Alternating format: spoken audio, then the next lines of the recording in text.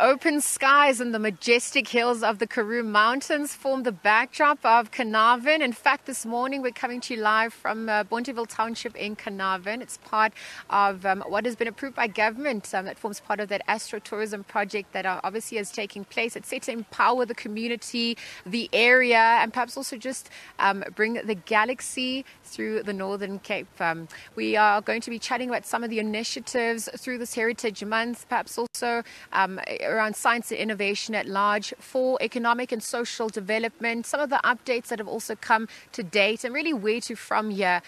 For the conversation, I'm joined by MEC for Finance as well as Economic Development and Tourism, Venus Blenis Magage, to chat a little bit further. Good morning. Thank you for your time, MEC, at this hour. Good morning, Liezle. Thank you so much for having us. I know that it's crystal clear with the skies today, and it is easing up in terms of temperatures, but we're looking at the initiatives and the updates just ahead of World Tourism Day.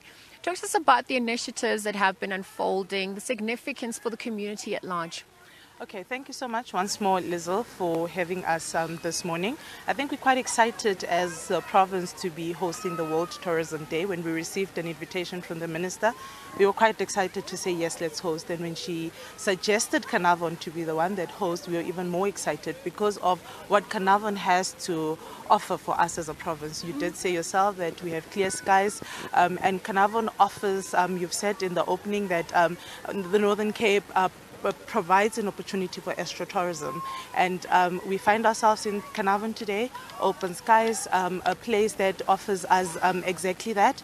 And I think for us as a province, it's quite an opportunity because we then get to have an experience of space-related tourism in the province. We've had quite a number of initiatives so far building up to this.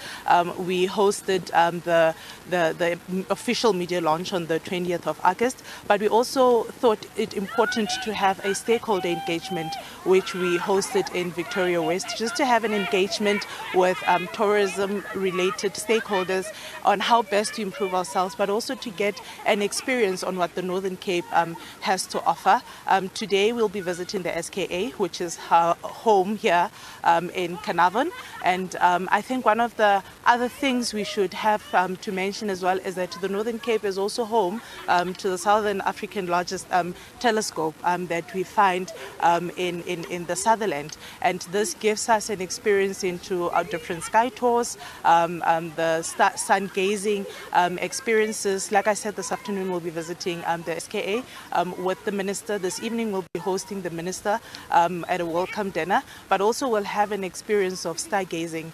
We have astro guides that will be there at the event, and we'll have an experience into stargazing and just have an experience of what astro-tourism actually is and what it has in terms of development of the province of the Northern Cape. I know that this initiatives will be rolled out in phases because the reality on the ground upon entering Carnarvon is that, you're fighting inequalities, poverty. You're looking at people that are not working. Their recreation centers seem to be run down. It just seems like job opportunities also are limited. And so we're bringing in all these skills and all these international attention and our contribution to that Astro-Tourism strategy at large. But the challenges are real. You're fighting a scourge of GBV, drug addiction, as well as alcohol abuse as well. Women and minorities are also grossly affected. How have the community to date benefited from these initiatives? I mean, how do you quantify that as well? And then really where to from here in terms of the implementation phase, infrastructure, and even just things to do in Carnarvon, right? The reality is it's rather grim as we speak. Yes. Look, in rolling out the implementation of this, it has to be an integrated approach. It's not something that we will be embarking on alone as the Department of Economic Development and Tourism. It involves stakeholders such as the municipality.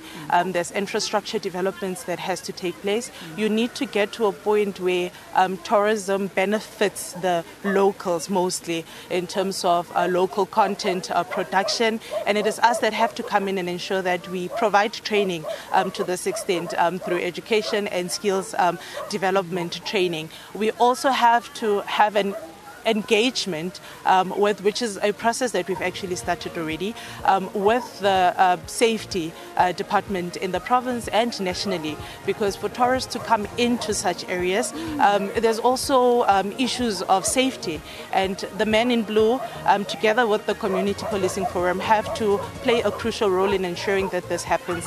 Any development that happens has to have an effect on the people of these local towns. In fact, it actually aligns with our priorities as a province to promote our priorities as a province to promote these small dorpies and to have our tourists actually passing through these small dorpies on their way into bigger destinations into the province through their self-drive routes. So yes, we do agree these initiatives have to benefit the locals, and it has to be through an integrated approach in the province. MEC, I know that these serve as conversation starters for some of the initiatives that obviously continue, but we're going to leave the conversation there. MEC for Finance, Economic Development and Tourism, Venus Blenis Samakhakhe, joining us this morning, chatting about the economic challenges, also mitigating against some of these challenges, the social ills, in relation to the Astro-Tourism Strategy that obviously has been approved by government, and really its impact on the local community at large.